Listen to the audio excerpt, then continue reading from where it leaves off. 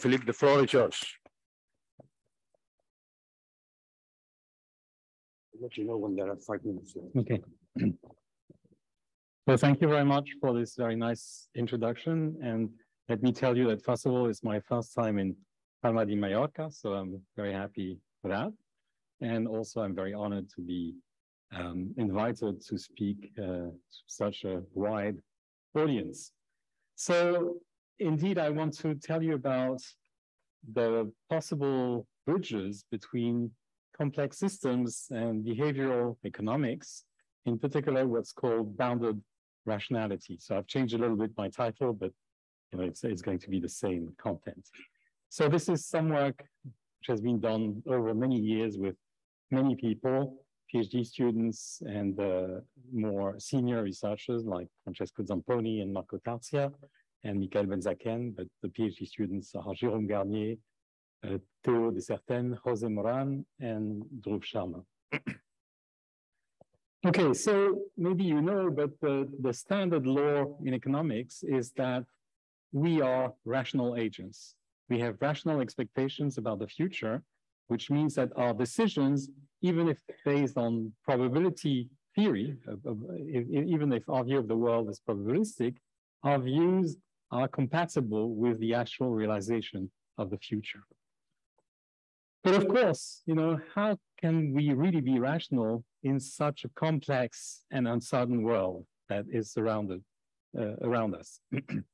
And this is a long story that has been discussed since the 1920s by Knight, Keynes, Herbert Simon, whom I'm going to quote later, Nassim Taleb, and maybe you've heard about people speaking about radical uncertainty, black swans, unknown unknowns. And so this is something that Donald Rumsfeld said in 2002 about the Iraq War. There are known knowns. These are things that we know that we know. There are known unknowns. This is to say there are things that we know we don't know, but there are also unknown unknowns. There are things we don't even know we don't know. So, it's a big problem, of course. And what I want to tell you today is how the field of complex systems sheds light on some of these issues. Okay, so in the face of this problem of rationality being difficult to apply, because if you imagine what it means that we are supposed to be rational, optimizing our welfare, but in order to do that, we have to assume what's called common knowledge. That is, we have to assume that others do the same. I know that you know, and you know that I know that you know, and so on. And we also are faced usually with extremely complex problems to solve. And I'm going to quote, for example, portfolio optimization, which is one of the most common things the financial engineers have to deal with. But even that, you'll see, has complex properties. So, how to deal with that? And if you think about chess, for example, we know that even chess champions, they can't be fully rational. They have to use some intuition or heuristic at one point. There's also this strange theory, in my view, which is called mean field games, that is a mathematical theory that allows to deal with many agents trying to solve a problem, taking into account their interactions. And this mean field games have been applied, for example, to crowds and to the way crowds exit rooms in the case of dangers. And to me, it's very, very hard to imagine that the crowd that you see here in Mecca, in the case of imminent danger, is going to act rationally. That is going to orient the global flow to exit the square in a way that optimizes the time to exit for everybody, taking into account what everybody else is doing. I think it's a very dangerous idea. But anyway, so Herbert Simon, who got the Nobel Prize in economics, actually, back in the 60s, proposed something that he called bounded rationality. He said that, okay, we are trying to be rational, but we really can't get to it completely. So what we're doing is we're using what he called satisficing solutions, which is a mixed word, but a portmanteau word, which is constructed with satisfying and sufficing. Okay, so and I'll give examples of that. So we are not necessarily finding the best solution, but we are finding a solution that is okay. But still, economists tend to want to stick with the idea of strict rationality. And the reason is what they call the wilderness, the jungle of bounded rationality. And the argument is that there are many ways to be boundedly rational, but there's only one way to be rational. So they argue that we should stick to that because the rational choice model disciplines researchers in their modeling of economic phenomena. And so on top of that, there's a kind of strange argument, which is the as-if argument. We're going to compute everything, assuming people are rational, and then we're going to say, well, maybe they're not rational, but in aggregate, for example, in aggregate, maybe individually we're not rational, but in aggregate, things go as if we were rational. And frankly, I'm a little frightened by these type of arguments. And I'll come back to that also later, another argument for rationality that I'll discuss. Okay, so let me move to complex systems by first reminding you what physics was about in the 19th century. Essentially, very simple systems, deterministic trajectories. But then at the dawn of the 20th century, people started realizing that actually even very simple dynamical systems are chaotic, which means that errors in the initial conditions or in the parameters describing the system grow exponentially with time. And this is called the butterfly effect. Everybody has heard about this proverbial butterfly effect. So if you look at Sinai's billiard, which is a very simple example of these chaotic systems, it's a ball that elastically reflects on an inside circle and outside square without losing energy. And this system, as we all know, is such that indeed, if you do a very little mistake in the initial condition, then after, say, 10 bounces with a central circle, you've completely lost the trajectory. So individual trajectories are unknowable. They're just impossible to know. But there are probabilities, and this is the whole story of statistical mechanics. I'm not saying anything new here, is that the probabilities can be characterized and are often very simple. So if you lose the idea of characterizing the whole trajectory of this ball in the Sinai billiard, but actually just ask the question, after a long time, what is the probability to find the ball anywhere in the accessible region? It's extremely simple. It's just a constant, okay? So it could be anywhere with the same probability. And we know that using this, the microcanonical or Boltzmann weights and so on, we can go quite a long way in statistical mechanics. And it's the same with economics. In economics, you're assuming that you don't know, of course, what's going to happen, but you know the probability of what's going to happen. And I'm flashing here a formula, just, you don't have to understand the formula, but just see the typical formula that you would write in economics, which relates inflation to the mathematical expectation of the future so-called productivity shocks. So what you assume is that everybody knows how to take this expectation and everybody agrees on the probability of what's going to happen in the future. Of course, barring these unknown unknowns that I've talked about, which means that, for example, in the 60s, imagining the iPhone was strictly impossible. So how do you actually do this is a mystery. But anyway, so what about complex systems? So here I've drawn a kind of energy map of a typical complex system. Here is the Sherrington-Kirkpatrick model of spin glasses, which I'm going to discuss quite a bit. So it's a simple model of disordered spins where SI and SJs are plus or minus ones, and JIJs are coupling between spins that are random. So this model has a long history, and of course was the reason why Giorgio Parisi had the Nobel Prize last year in physics.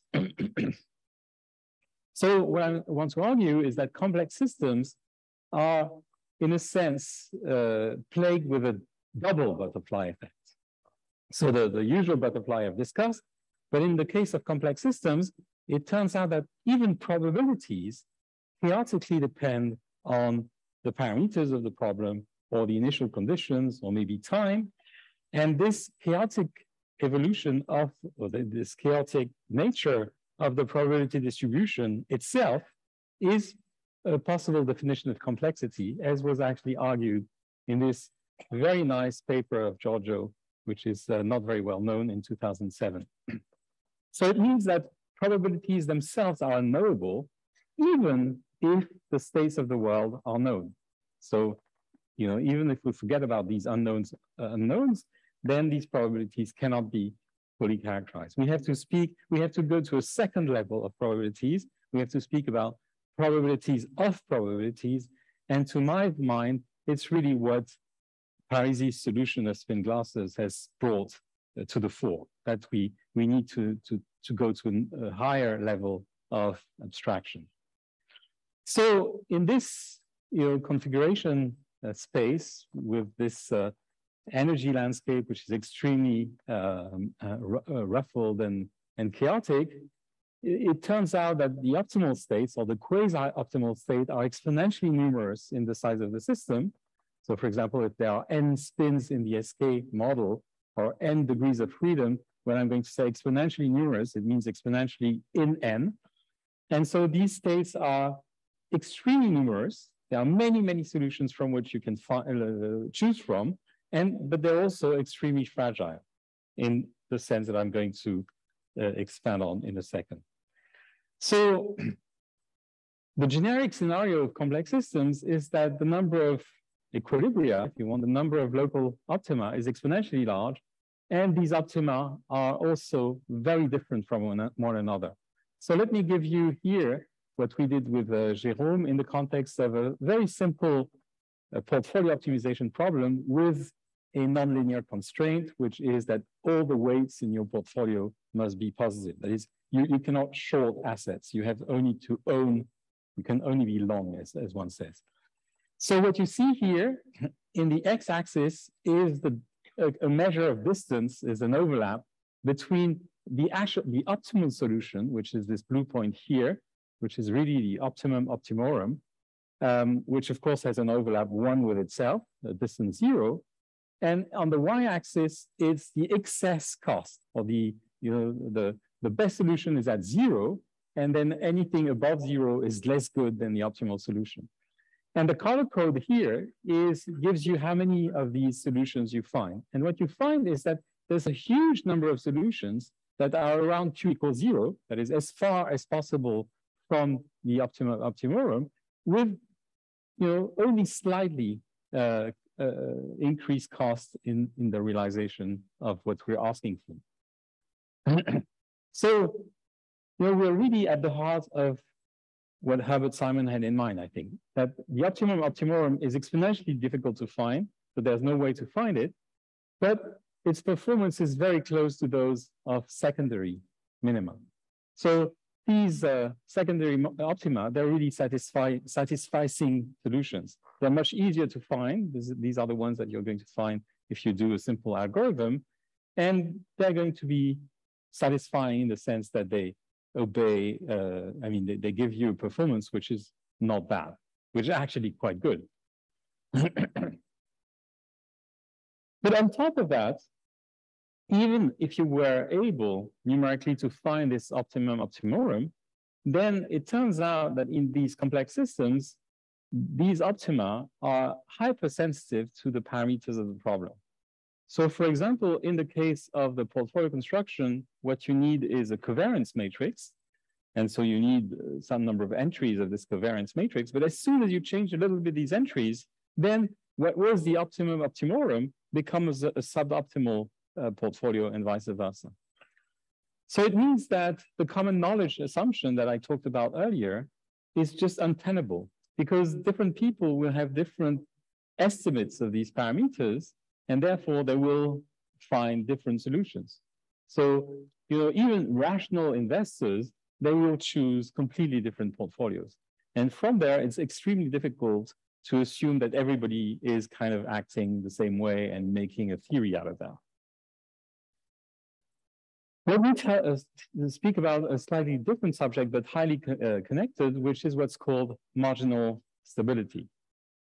So this is a kind of generic, but not universal. You can avoid this phenomenon, but it's a generic scenario by which the dynamics stops as soon as a stable state is reached, But it turns out that this stable state is often marginal because it's in a sense at the border between unstable and stable state. So this is illustrated here in this diagram. So you start from an unstable state and there's some kind of dynamics, which is maybe a real dynamics if you think about, I don't know, sand piles, but it can be just your algorithm. And your algorithm or the dynamics is going to stop as soon as you reach the region of stable states. And the state that you're going to select through this dynamics is going to have, again, not necessarily, but very often, strange properties because they are marginally stable. They're just at the border between stability and instability. So what marginal stability means is, technically, is that the eigenvalue spectrum of the matrix of the linear stability matrix around these marginally stable points touch zero. So this is the illustrated here. All the eigenvalues are positive, which means that the point is stable, but there are a few that are touching zero, which means that in these directions, it's very easy to move the system and it's easy for the system to escape. So similarly, you know, if you start from a stable state and you progressively remove constraints, then if you think, for example, of constraints as legislation or regulation in economic systems, then very often what you end up with is a system that's more efficient in a sense, but also more fragile because it's at the border of instability. So this is a very important trade-off that I think is one of the big problems in economic theory in the coming years, is how to estimate and solve the trade-off between efficiency and fragility. By the way, so this marginality is often called isostaticity in granular systems. So let me give you a few examples of relevance to economics, for example, but also ecologies.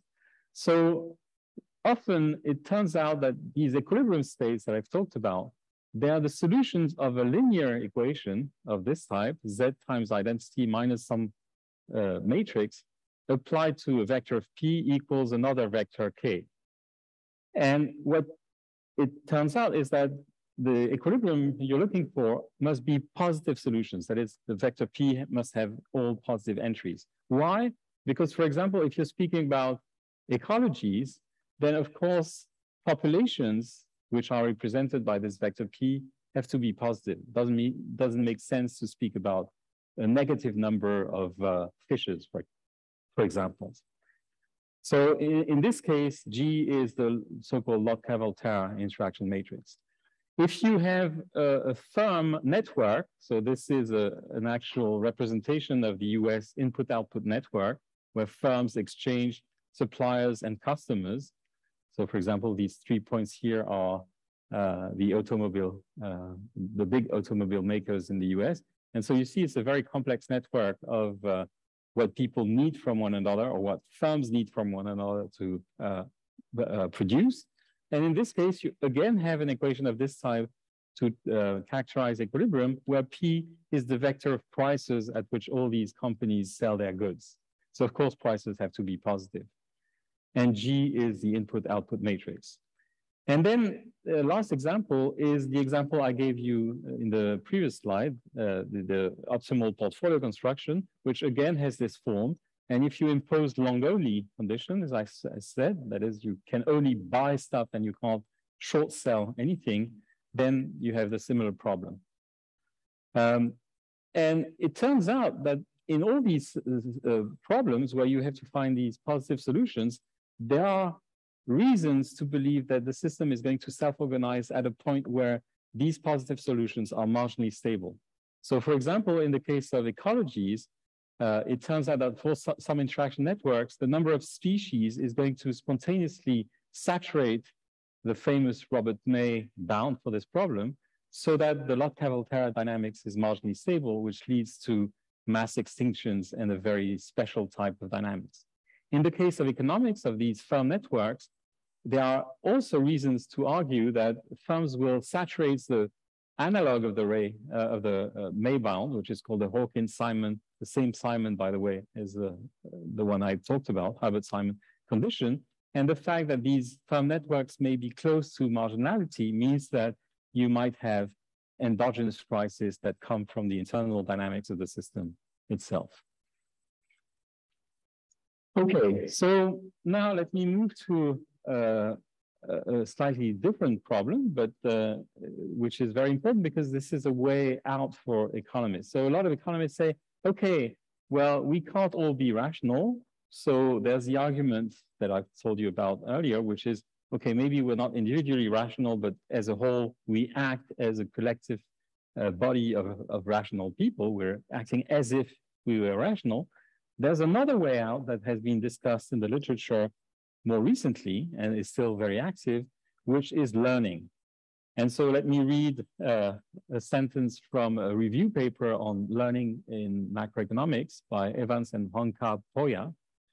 In standard macroeconomic models, rational expectations can emerge in the long run, provided the agent's environment remains stationary for a sufficiently long period. Okay, so the idea here is that if the environment remains stable, then people will learn to be rational. Okay, well, Keynes in 36 said in the long run, we're all dead. So, so not only this idea here requires very restrictive assumptions about the world. The world has to be stationary, has to be a unique fixed point to this learning and so on. And as you can anticipate already, I've talked about the fact that these complex systems actually have a lot of stationary points. So maybe under restrictive assumptions, the rational expectation equilibrium can be reached through learning, but there's in any case a very pressing question that's very rarely discussed in economics papers, which how long does it take physically? You know, you need to learn for 100 years or for 1,000 years or for a month. Very different. So I'm going to illustrate this idea of learning in a complex environment by two simple models. And of course, the outcome will be that in these simple models, it's actually impossible to learn. So the first model is a model where you have two players playing a complex game, and the second model will be n players playing a binary game. So I'm going to tell you about a model that's been introduced by Tobias Gala, who is here, and Don Farmer. And so the game is the following. So there are two players, Alice and Bob, and they play a game with stable rules. So we're enforcing the fact that reality is stationary. And each of these two people, they have n moves, if you want, to play. So Alice can play anything from I to equal 1 to n, and Bob can play anything from j equal 1 to n. And every time they play together, I and j, they have a payoff. And this payoff is characterized by two payoff matrices, pi ija, pi jib, which means what is the gain of A when she plays I and B plays J, and vice versa for B. And in order to make the model tractable and generic, Tobias and Doan have assumed that these are random matrices, if you want. And so you don't have to worry too much about, the average gain is 0. What is important is that there's a parameter that characterizes the degree of cooperativity of this game. So if the covariance of the gains when they play together I and J is positive, it means that they are going to gain together. So it's a cooperative game. If it's negative, it's a kind of competition game. So Alice and Bob don't know these payoffs to start with. So they don't exactly know how to play. So they're going to play randomly their strategies, their moves, and they're going to make the probability of playing these strategies evolve with time. So the probability that Alice plays 1 is P1A, P2A for move 2, and so on. And so these probabilities are, for example, initialized as 1 over n. They play completely randomly. And then as the game evolves, they're going to learn a little bit about the game and try to be better.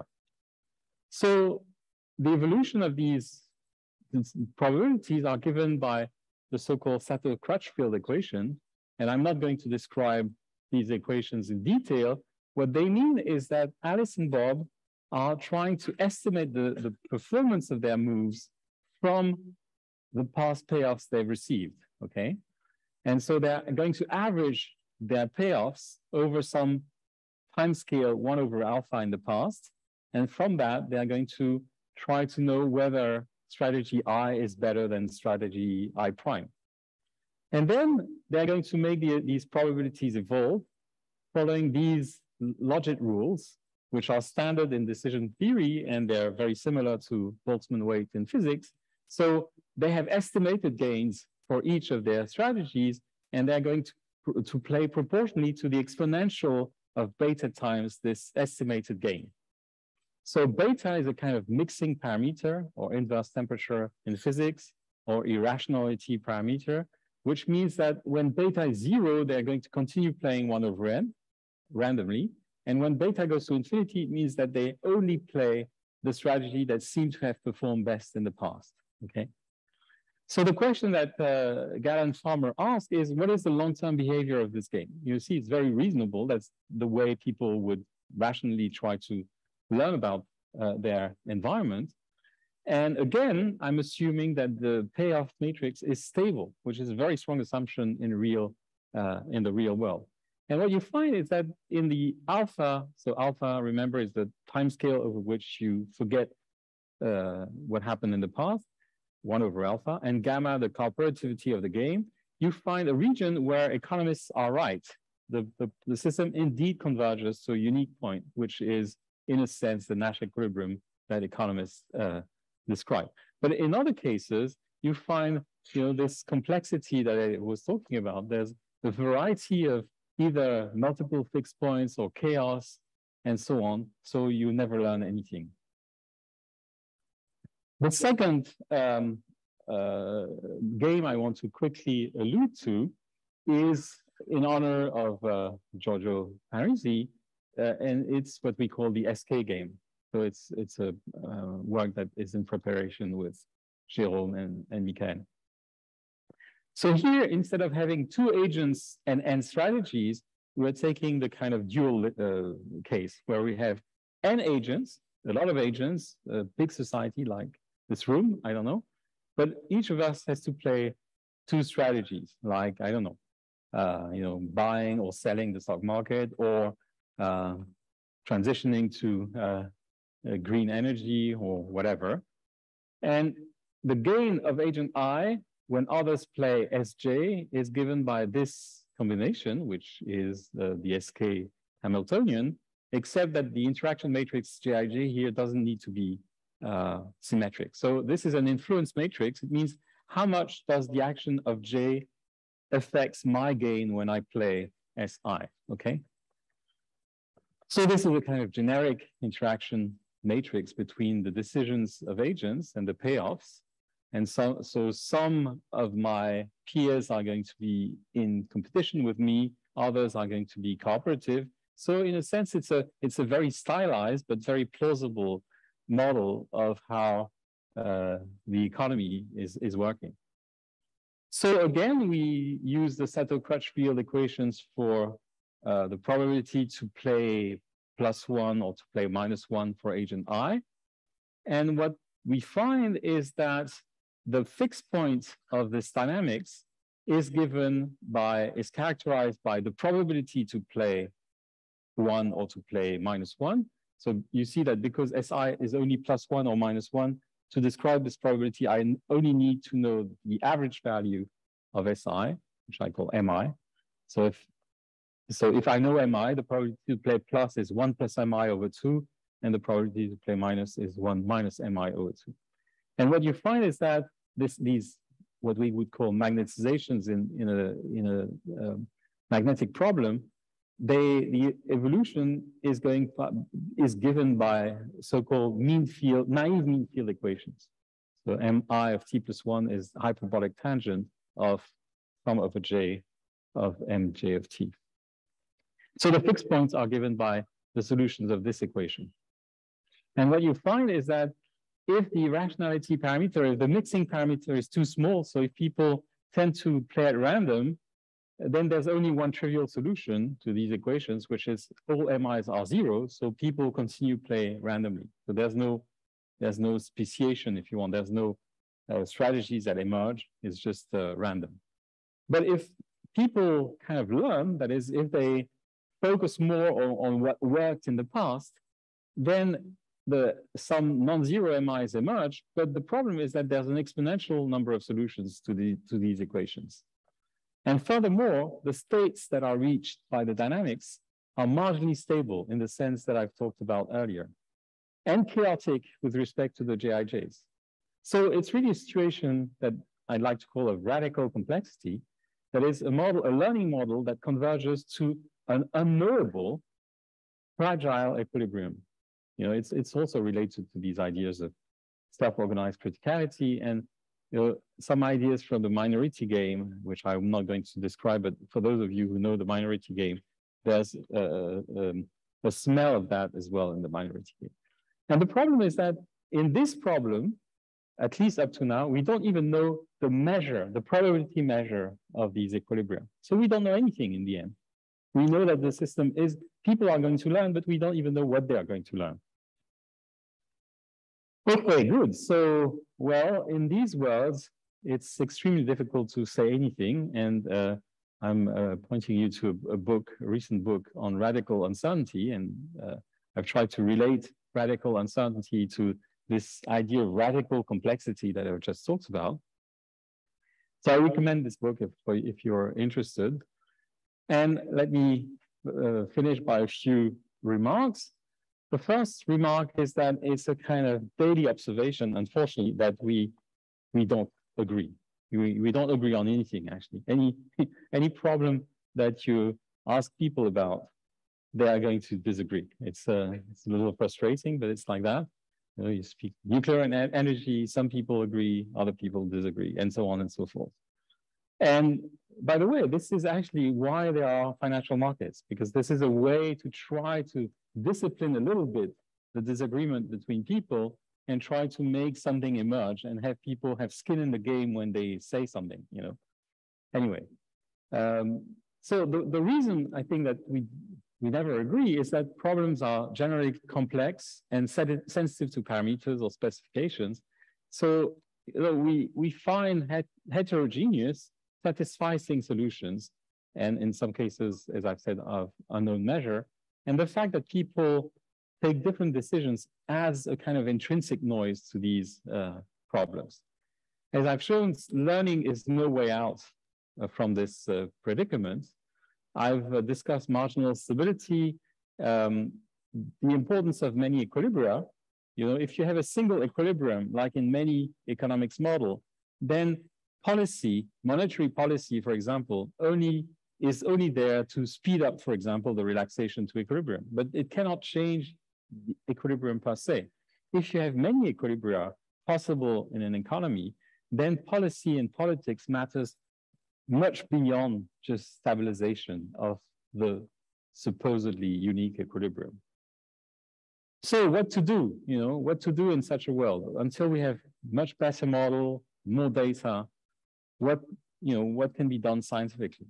Well, let me discuss things that I believe are important in this direction. One is that, you know, we should favor identifying scenarios, even if we don't have the probabilities associated to these scenarios, to predictions that pretend to be quantitative, but are based on completely wrong models and completely wrong intuition about the world. And here, I really like what Keynes said, again, you know, he's one of my heroes, said it's better to be roughly right than precisely wrong. So I think this is really important. We should, you know, have a picture that is reasonable and intuitive about what can happen, even if we don't know what the probability of what that can happen. And in order to do that, one has to identify mechanisms at play, in particular, these destabilizing feedback loops and systemic instabilities. So I talked about black swans, but actually, you know, many of the black swans, many of the events that we've seen in the past, like the 2008 crisis and so on, that people call black swans, that are, you know, supposed to be things that nobody had that were intrinsically unknowable, that nobody had seen in the past and nobody could predict.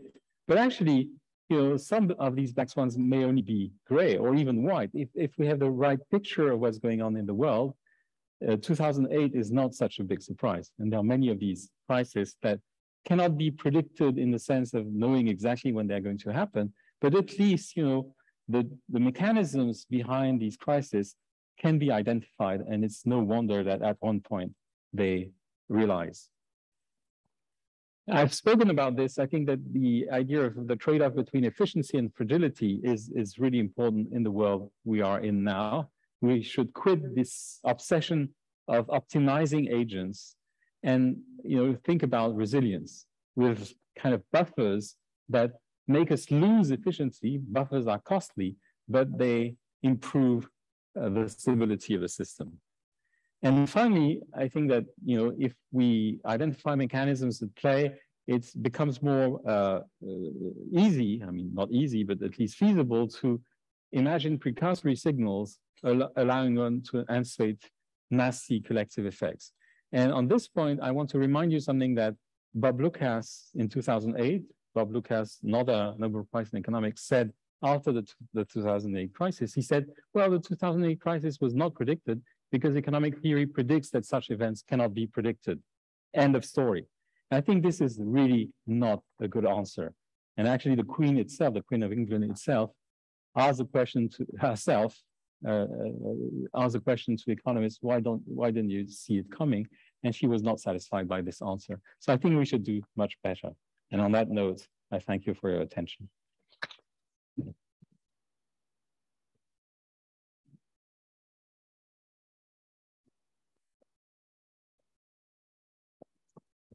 Thank you very much, Jean-Philippe, for a really awesome talk.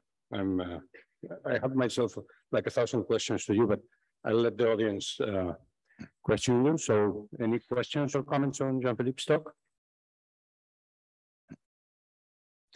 There's one over there.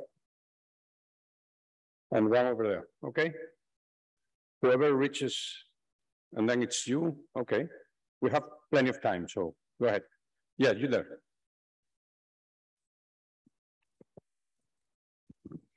Thank you very much for this very nice talk. I'm not in the field of economics so I'm just curious because you also own a company, and how does it work to apply this, or do you apply these ideas in your company, and what are the reactions of your clients, and how does it work? Because then, like this, as scientist, it seems wonderful and it makes sense, but so this is my question. Thank you. So thank you for your question. First of all, let me tell you an anecdote. So I gave a similar talk in honor of Giorgio Parisi last week at the Académie des Sciences, and Alain Aspect, the recent Nobel Prize, as you know, asked more or less exactly the same question. So, so I'm prepared for that question. So let me tell you, first of all, that maybe CFM is a strange company in the sense that we have a strong association with academia. We've always published scientific papers, even when they're very far from the day-to-day work. This has been, CFM exists since 1991, and it's always been this, not a strategy, but the philosophy of the firm to contribute to the academic debate. So I think that CFM has published 200 scientific papers in the last 30 years, which is not bad for a private company. So, the question of applicability of your ideas is something that can be dangerous, because if you don't do blue sky research, then you don't innovate either. But of course, there's a trade-off, because if you're only blue sky, then you don't do anything either. So that's the challenge that we try to match every day, to make sure that people progress in what they have to do, but also think outside the box and more widely. So what I've talked about today has no direct application to what we're doing, but it creates an atmosphere where people think about how financial markets work, how people in financial markets behave. And this is very important if you want to build strategies that are able to capture behavioral anomalies. In the traditional economic setting, making money on markets should not be possible. Markets are supposed to be efficient, which means that all possible information is already captured by the price. So there's nothing new that you can add, and the only thing you can do is lose money by trading and losing costs to your intermediaries. But so the only way you can do better than the market is by arbitraging, quote unquote, information that's not correctly included in prices. And having these pictures of why it's so difficult for people to work out what's going on in the world is something that helps, I hope, researchers at CFM to imagine what they're supposed to imagine. There was a question over there. Yes, thank you. Thank you very much for the talk, Jean-Philippe. I'm Josep Perelló from Barcelona. I have been talking for a while on that.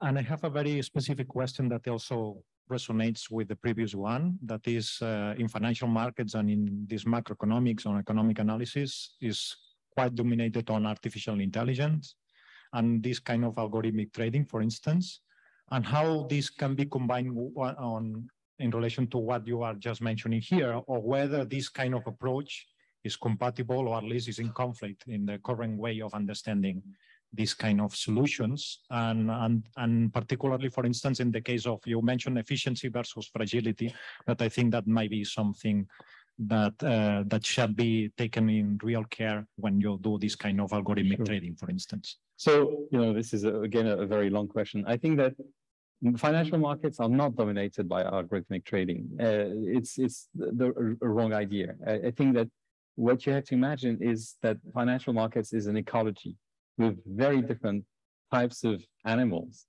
And the big flows are not due to algorithmic trading. It's still a very, very small part of what's going on.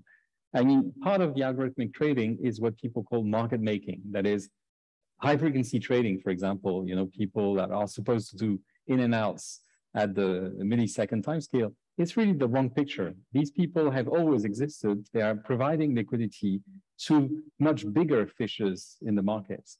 And these bigger fishes are still, as we speak, mostly human traders and people who have who try to treat real information, so to say. So I think that it's when one should be very careful in identifying the different species in this ecology and understanding where are the flows coming from.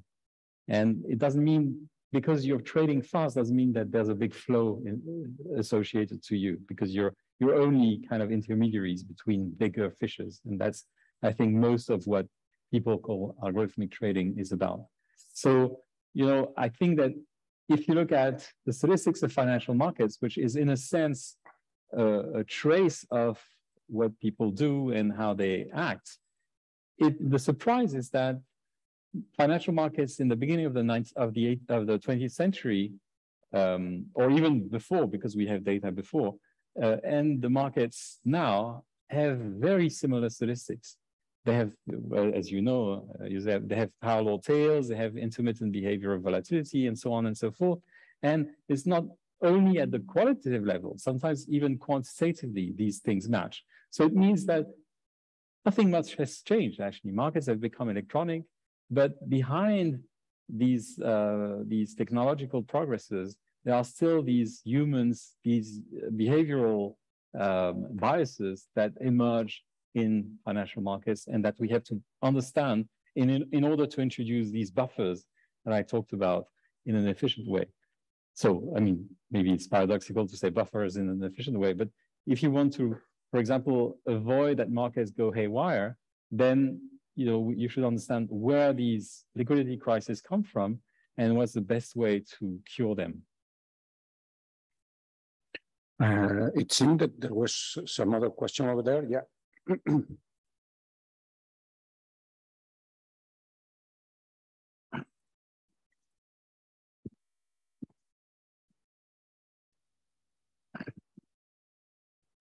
Oh, thank you for the talk, really interesting. And this is maybe a bit of topic at more sociology of economists, but you're implying that economists more or less have wrong or not clear picture or biased pictures of how the system works, yet they operate under these assumptions and more or less works, or there's a dynamical. Do you think they system? work? I mean, what is working? That's another. Well, that's the point. I mean, if you have someone saying this, I don't think it works. Can you? So, if you have agents that have the assumptions that you are putting, how would the whole market will restructure itself? Will it change dramatically, or we just more or less function in a similar way, still having the shocks and the burst and bubbles and burst? Yeah, that's related, I think, to Josep's question. Yeah. But I think financial markets is still not the biggest of the problems that economics face. I think that there are bigger problems, like macroeconomic cycles and so on. The organization of firms, the organization of the economy, especially in a world that is going to be changing in the coming years because of the energy transition, for example. So you really have to understand how the system works. And assuming that firms make decisions on a rational basis by optimizing their future cash flow, I think it's completely wrong. I think, firms, they overreact, they underreact, they have panic, they just, they do systematic mistakes in their assumption. I know for running a firm for 20 years that we're not rational. We're using rules of thumb, we're like doing this and trying to do the best we can. So, to say that on aggregate, we are describable as if we were rational, I don't know where this comes from. It's just a leap of faith. We know that aggregating, so in the simplest case, the simple argument that economists give for that is a kind of central limit theorem, that we all do mistakes, but on average, these mistakes vanish. But, we tend to do the same mistakes. And instead of vanishing, this can amplify and turn the system into something very different from the behavioral of individual elements. So that's what statistical physics is about. Phase transitions is about understanding how the same H2O molecules can be liquid or can be solid, upon a very small change of temperature. And I think that the same is true for economics. That for me, the most important problem to solve in theoretical economics, but of course, economists would pile on me, is this aggregation problem. Well, I'd certainly love to continue the debate, but it's only 5 minutes to the time at which the satellite should begin. So I'm going to stop it here, and I'm going to ask you to thank warmly Jean-Philippe again. Thank you. So as I said, now it's time for the satellites. There's very many exciting ones, so please find yours located in the building, and all of you enjoy them. I really like it. Thank you.